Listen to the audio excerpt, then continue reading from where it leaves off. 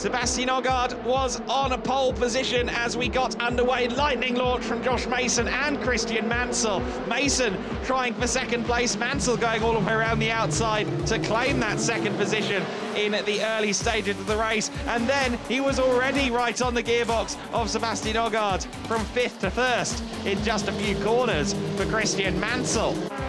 Oliver Goethe, though, would work his way through the pack. This is him dispatching Alex Garcia on the approach to Blanchimont, which would be a favourite overtaking move. A fabulous move as well at Bruxelles up the inside of Josh Mason. That put him to 3rd. Oggaard also falling to the superior pace out of Paul Freierkurve and onto Blanchimont. And then we saw take 2 of the battle between Mansell and Goethe. Little bit of uncompromising driving from Christian Mansell. Mansell taking a strategic play, allowing Goethe through, and then slipstreaming back past him on the run up to Kemmel. However, Goethe would eventually pass and stay in the race lead.